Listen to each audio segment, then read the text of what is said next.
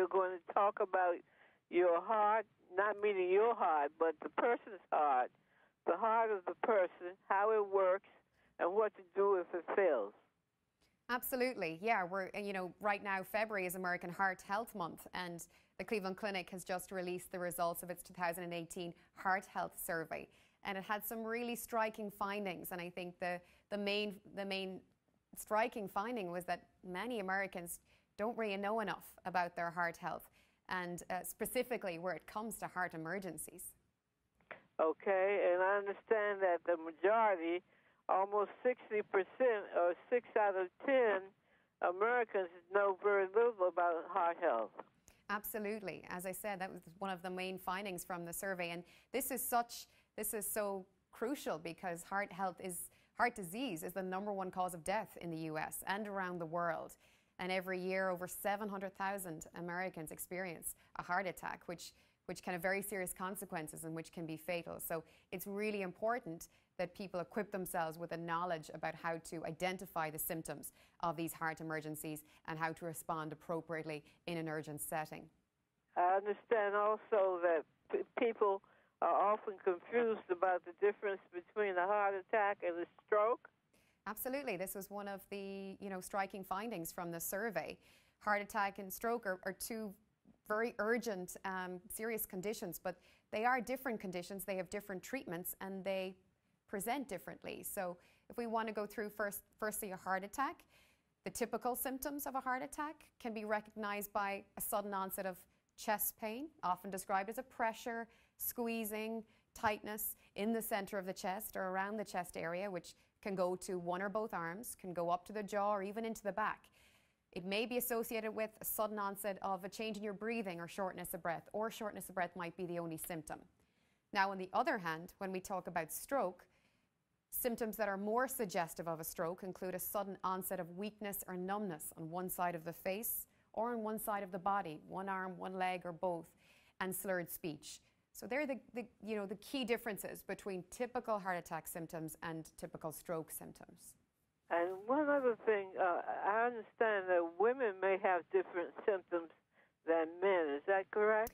Certainly, it's correct that women can present differently when they are having a heart attack. They may have different symptoms to men, and some of these less common symptoms that women and certain other groups may be more likely to present with include sudden onset of nausea, vomiting, stomach pain or epigastric pain or heartburn, palpitations, which is a sudden racing of the heartbeat, or sweating, fatigue. These can be also heart attack indicators in particular populations.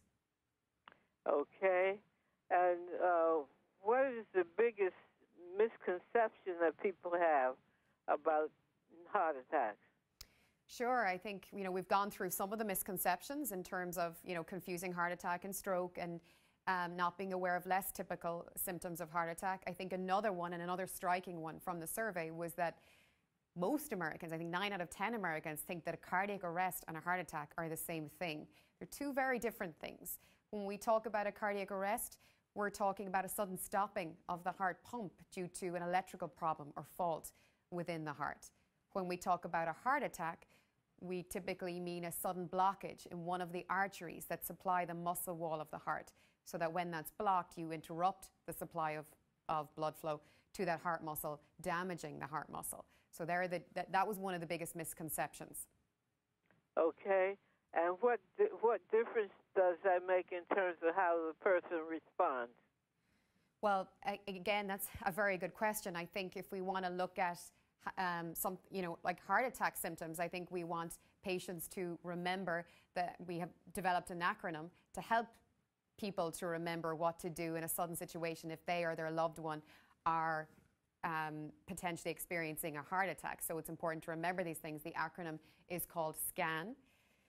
The letters of SCAN, if I can go down through them, the S stands for symptoms, so typical symptoms or the less typical symptoms that we discussed. The C stands for calling 911, and that's really the bottom line in any emergent heart condition. It really is calling 911, not driving yourself or to your doctor's office or ER, but calling the emergency personnel. The A stands for an aspirin. If you or your loved one think they're experiencing a heart attack, then they should chew an aspirin. and the N stands for nitroglycerin. So if you have a nitroglycerin to hand. So, you know, for further information, we'd really recommend people go to our website, clevelandclinic.org/loveyourheart, and that contains a whole host of further information about the survey. Let's go back again to the website. It's clevelandclinic.org. clevelandclinic.org/loveyourheart.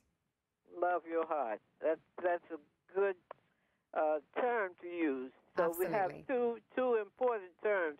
One is SCAN, SCAN, and let's just review SCAN again.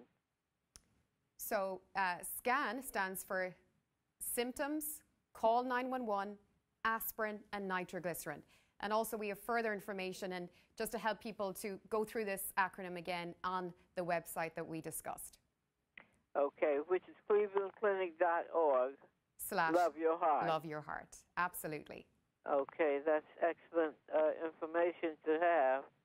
And that's the website, is that correct? That's the website that we have. And I'm just going to, if it's okay with you, I'm just going to have to move along this morning. We've a lot of different interviews to get through, and really want to get this information out to as many Americans as we can this morning, all over the U.S. Well, actually, I think we've covered most of the most important things.